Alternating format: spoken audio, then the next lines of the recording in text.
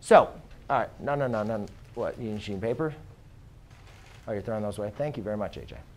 All right, so in this case, this is very similar to what we've done, except now we don't have the measure of the angle. All right, so what I'm going to do is show you how to find the measure of the angle. The measure of the side, you find the ratio that you're using, and then you just plug it in, right?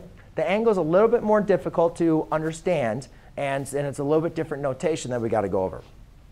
But still, the major and first important thing that you guys can do is identify the adjacent, opposite, and hypotenuse. I'm not going to go over this as slowly as I have to not bore so many people, but I'm just going to label them. That's the hypotenuse, connecting with my angle and the right angle. That is my adjacent. And then opposite of that is going to be my opposite. Okay? If you have trouble with that, please come in and see me. I'll be more than happy to go over it with you slowly. But you have to know how to label the triangle to get to this. The next thing is you have to know the three trigonometric functions. Right? I told you guys that SOHCAHTOA is a great way to memorize, to understand, to memorize those three functions. So now I need to look at this and say, all right, what information do I know? I know the opposite and the adjacent. So Kristen, do you remember? Which function deals with opposite and hypotenuse? Sine, right? So therefore, I can say the sine of theta equals, go that way, please, equals the opposite over the hypotenuse, right? So now let's plug in the information we know. Do we know the angle? Well, it's x, right? We know what it is, but we don't know the value. So we say sine of x is equal to 6 over 18. Now, 6 over 18, ladies and gentlemen, we can reduce that to 1/3, right? Bless you. Thank you. All right. Thank you. Now, I'm going to reduce that down to 1/3, but it doesn't really matter. I think I have another series coming up. All right. So now we need to solve for x. And this is going to get a little bit difficult until you guys really get into algebra 2 and start talking about inverses. It's probably not going to have too much meaning to you. But I'll just give you the example of what you're going to do. When we talked about functions, one thing that was very important that I said is the sine of an angle. All right? The cosine of your angle. The tangent of your angle equals a ratio.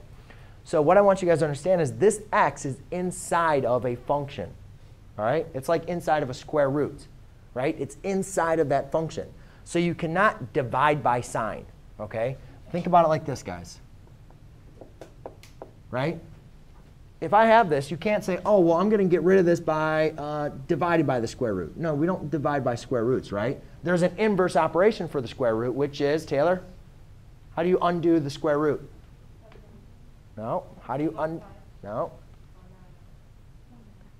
Berta, do you remember how to undo the square root? OK. Well, Taylor, let me give you something maybe more understanding. If I had x squared equals 4, how do I undo the square? No. How do you take the square root? To undo squaring, you take the square root. So if I give you the square root, how do you undo the square root? You square it. Right? So there's an opposite operation for everything. So what I'm going to show you is the opposite operation for sine. And it looks like this.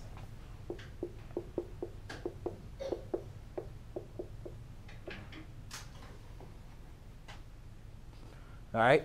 X equals sine inverse of your ratio. Now, don't worry, this is in your calculator. So just above where you guys had sine, there should be a sign with a little -1 as kind of like a little exponent. So you're usually going to have to hit your second key on your calculator. And all I hit is second inverse. So it looks like exactly that, sine inverse. And then I just do 1 divided by 3. And when I do that, I get an angle of 30 degrees. Therefore, x equals 30 degrees. OK? So what I would like you guys to do is show as much work as possible. And let's see if